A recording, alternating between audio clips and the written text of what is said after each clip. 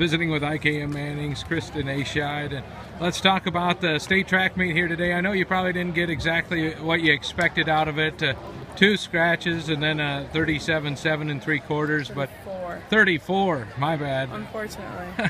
Well, I was being more optimistic where I thought you were going to go. But tell me what the experience has been like today.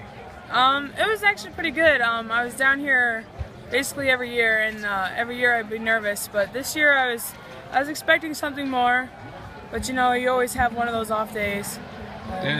So let's talk about coming down here. I mean, you get to meet with a lot of girls. You see a lot of great throwers, and you know the next step for you is throwing at college. So how does this help improve as you go on? College is bigger. Exactly what you see here. You got a lot more people. You know, everybody's pretty good at throwing. You know, a lot more skill. I like coming down here because it helps me prepare myself mentally. Seeing what other throwers throw and then not having that in meets is pretty different.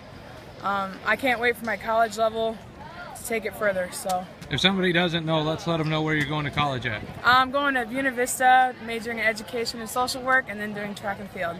All right, Cristyn, congratulations on making it to the state tournament, and thanks for your time. Thank you.